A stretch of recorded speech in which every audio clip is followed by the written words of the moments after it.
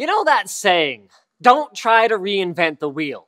Well, it seems that in the world of computers, nobody's ever listening to that rule. And there's a new, self-contained, it's revolutionary, all-in-one water cooling unit like every few months that is basically the same damn thing again. They haven't even reinvented anything. So, now, without further ado, it's EK Waterblocks' turn, who, if you don't already know, is one of the big names in custom water cooling. So this, my friends, is the Predator. So let's find out if it's the kind of Predator you'd want inside your house, like a cat, versus the kind of Predator you wouldn't want inside your house, like Anthony.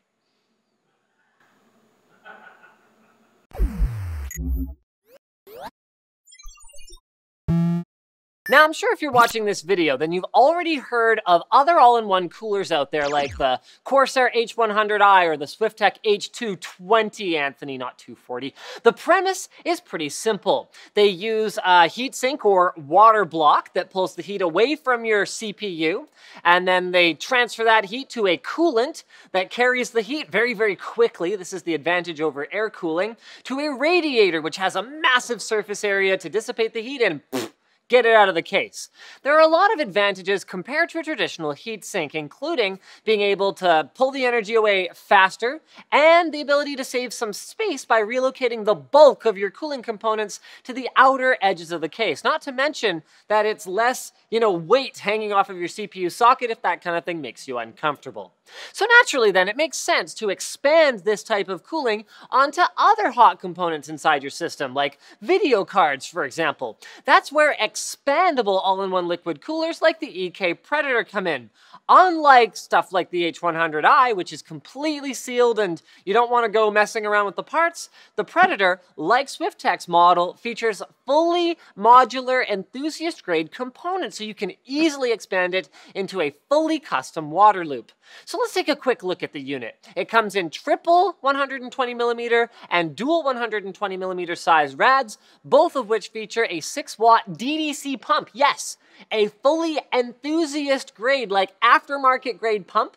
They've both got EK's matte black zero maintenance tubing, 3/8" ID, 5/8" OD, which by the way is the right size. They've got chrome compression fittings, a Supremacy MX CPU block, and either 2 or 3 of their Vardar static pressure optimized fans, depending on the size of radiator you get. One additional item that the 360mm version has are these freaking fantastic quick disconnects.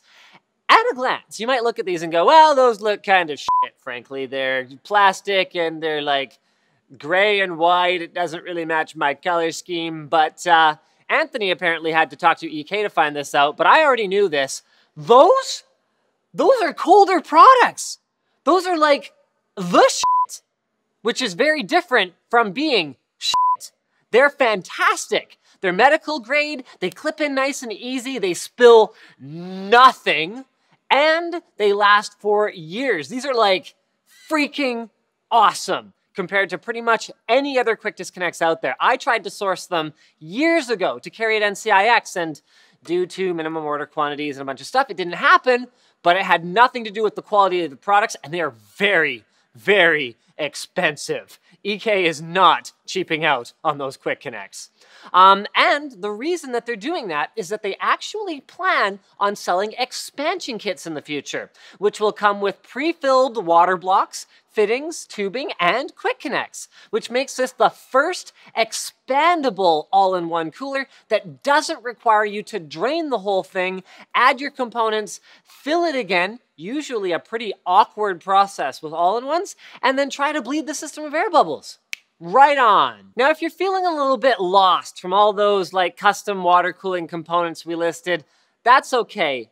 You don't have to worry about that, because where EK has tried to reinvent the wheel, and honestly, it's looking pretty successful at this point, is in trying to make it simpler. So you don't have to think about that. It's just as easy, for the most part, to install as any other all-in-one. So you can see the pump and reservoir are both in sort of the tank end of the radiator in order to try to save some space. We've seen similar designs with Swiftech's, but That had the pump and reservoir mounted in one of the fan mounts, which added a lot of thickness and reduced compatibility to a greater extent than EK has done with the Predator. Obviously, the way that a lot of other folks do it is to put the pump on the CPU block, but there are some patent concerns with that, along with issues that I have seen encountered in the past where having a vibrating object on top of the CPU causes a little bit more noise to be transmitted through the motherboard into the case than would otherwise be necessary. So the one thing to watch out there then is with the Predator, you need to make sure your case has enough room. Generally speaking, if you have a case that supports a 360mm or a triple 120mm radiator, then the 240 will definitely still easily fit. But if you're trying to fit the 360 in, you will need to make some careful measurements, as you need about 35mm of additional space on the end. And the radiator is also thicker than what you'll typically encounter with an AIO, with a total thickness of 68mm, including fans. Finally, the other change is that at the bottom of the radiator is an integrated circuit with room for PWM fans, so you can measure RPMs and input power and all that kind of good stuff. So that's how they're handling that.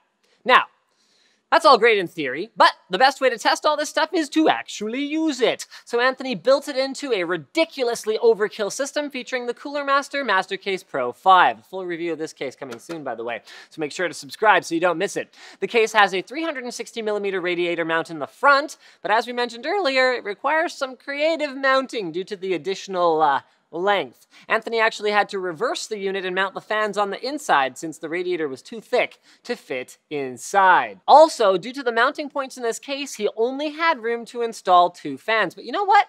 It actually worked out okay. With a Core i7-5820K and a CPU-only loop, load temperatures were a mere 36 degrees, and then with an Asus Ares 3 295X2 video card in there, idles went up to 23 degrees on the CPU with 35 degrees on the video card, and under a worst case scenario, we only saw 45 degrees on the CPU and 51 for the video card. Not too shabby, considering that Intel burn test and Firmark are pretty synthetic as far as computer loads go. You'll never see anything that high in the real world. So I guess that's pretty much it. There isn't much to say about this kit beyond that. Out of the box, it says almost as simple as any other all-in-one CPU cooler, and yet it offers some of the best performance we've seen, and with the pretty much universally modular components, it can easily be turned into a fully custom water cooling loop for less money than actually buying each piece individually, and it looks clean and uncluttered inside the system as well. But there is one downside. But this will be inherent with any water-cooled system without a dedicated reservoir. Since EK doesn't offer pre-filled water blocks yet, topping up the coolant and bleeding the system of air is not that easy. And there is one other downside as well. This is not a very cheap all-in-one liquid cooler. So there you go, guys. If you're willing to spend a little more, you can get a little more. And if you want to, get the pre-filled upgrades, then that's cool. But if you don't, at least you have the option if you're willing to kind of wrangle around with it a little bit. So I think that's pretty much it, guys. Thank you for checking out this video on NCIX Tech Tips. If you want to see more of our videos, they're right over there. If you want to check out the guys over here on social media, I heard they post pretty provocative pictures on their Instagram every once in a while. Go ahead over there. If you guys want to let us know in the comments below what you think, is the EK Predator finally accessible enough for you to consider like custom grade water cooling? Let us know, and I think that pretty much wraps it up. Thanks for watching, and be sure to like and subscribe for more videos like this from NCIX.